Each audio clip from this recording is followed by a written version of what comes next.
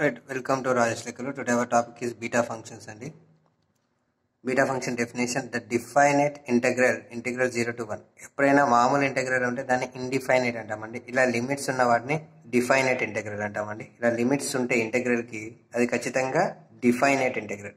Limits ఉంటాయి, ఇట్లా lower limit 0, upper limit 1 ఉంటాయి. అదే ఇండిఫైనైట్ ఇంటెగ్రల్ అనుకో దానికి లిమిట్స్ ఉండేయండి. ఓకేనా అండి?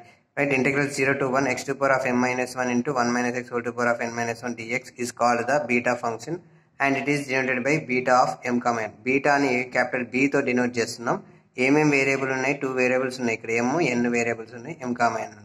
Thus beta of m comma n equal to integral 0 to 1 x to the power of m minus 1 into 1 into 1 minus x whole to the power of n minus 1 dx where m greater than 0 comma n greater than 0. Right, m greater than 0 comma n greater than 0. Problem loki veldamandi. Right, properties of beta functions. Property 1, symmetry of beta function beta of m comma n equal to beta of n comma n. మనకు తెలిసిన definition ప్రకారం ఏంటండి solution? By definition we have beta of m comma n equal to integral 0 to 1 x to the power of m minus 1 into 1 minus x whole to the power of n minus 1 dx. Okay, ఇప్పుడు put 1 minus x equal to y అనుకున్నాం అనుకోండి. So that 0 minus dx equal to dy అవుతుంది. Derivative apply అయితే that implies dx equal to ఏంటిది? Minus dy. ఇప్పుడు మనం ఇలా పుట్టాన్ని assume చేసుకున్నామంటే లిమిట్స్ను కూడా మనం చేంజ్ చేసుకోవాలి. లిమిట్స్ కూడా చేంజ్ అవుతున్నాయో లేదో చెక్ చేయాలి. ఇప్పుడు x ఈక్వల్ టు 0 తీసుకున్నాం అనుకోండి. 1 minus 0 equal to y equal to ఎంత అన్నట్టు 1. అంటే 0 ఉన్న దగ్గర x ఈక్వల్ టు 0 ఉన్న దగ్గర y ఏమవుతుంది? 1 అవుతుంది. ఎందుకంటే వైలోకి చేంజ్ చేస్తున్నాం కదా అన్నిటినీ. రైట్, x ఈక్వల్ టు 1 తీసుకున్నాం అనుకోండి. 1 minus 1 equal to y equal to 0. అంటే x ఈక్వల్ టు 1 ఉన్న చోట y ఈక్వల్ టు ఏమవుతుంది? 0 అవుతుంది. ఇక్కడ మనకి 1 minus X equal to why అయితే మరి ఎక్స్ ఈక్వల్ టు ఏమవుతుంది? మరి మనకి 1 మైనస్ వై అవుతుంది. ఇక్కడ మళ్ళీ ఇక్కడ రాస్తున్నాను చూడండి. That implies 1 equal X equal కదా minus X equal y minus 1 అంటే that implies X equal 1 minus y. X equal ఏంటిది? 1 మైనస్ వై. అంటే ఇప్పుడు దీంట్లో సబ్స్టిట్యూట్ చేద్దాం. ఈక్వేషన్ 1 అని చెప్పేసి రాసుకుని from equation.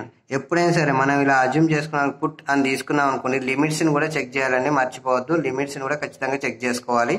Right, beta of M comma N equal integral 0 to 1 x to the power of m minus 1 to 1 minus x whole to the power of n minus 1 into dx. That equal మరి x equal to ఇదంతా ఎక్స్లలో ఉంది కాబట్టి x equal 0 అయితే y ఏంటిది? 1. x equal 1 అయితే y ఏంటిది? 0. Right, x equal ఏంటి మరి ఇక్కడ? 1 minus y whole to the power of m minus 1. మరి 1 మైనస్ ఎక్స్ ఏంటి? y whole to the power of n minus 1 minus dy. మరి మనకు డెఫినేషన్ ప్రకారం ఈ మైనస్ పోవాలంటే మైనస్తో మల్టిప్లై చేసినప్పుడు ఈ లిమిట్స్ కూడా ఏమవుతాయండి? చేంజ్ అవుతాయి. గుర్తుపెట్టుకోవాలండి, ఇక్కడ మైనస్ పోవాలి అంటే మైనస్ని కామన్ తీసినా లేదా మైనస్తో మల్టిప్లై చేసినప్పుడు లిమిట్స్ చేంజ్ అవుతాయి. ఇక్కడ 1 to 0 ఉన్నాయి కాస్త ఏమవుతుంది? 0 to 1 అవుతుంది. y to the power of n minus 1 1 minus y whole to the power of m minus 1 to dy. అంటే ఇక్కడ చూడండి, బీటా ఆఫ్ ఎం ఉన్నప్పుడు ఎక్స్ టు పవర్ ఆఫ్ ఎం అని వచ్చింది. ఇక్కడ ఎన్ ఉంటే 1 minus X to power of ఎన్ వచ్చింది. ఇక్కడ ఎం ఉన్నప్పుడు X to power of M minus 1. మరి ఇక్కడ బీటా ఆఫ్ ఇక్కడ ఈ ఎన్ ఉంది అంటే ఎన్ వస్తుంది ఫస్ట్. తర్వాత 1 minus y to power of ఇక్కడ ఏమొస్తుంది? ఎం వస్తుంది. ఎక్స్ సార్ మరి మనం ఫార్ములా ప్రకారమే రాసుకోవాలి కదా సార్ అని అంటే అట్లా ఏం కాదండి. ఎక్స్లలో ఉన్న వైలలో ఉన్న ఫార్ములా ఎలా ఉందో చూసుకుంటే సరిపోతుంది. There four beta of M comma N equal to beta of n comma m. Okay, do you have any doubt? Please comment, please subscribe my channel, like and share. Thank you very much.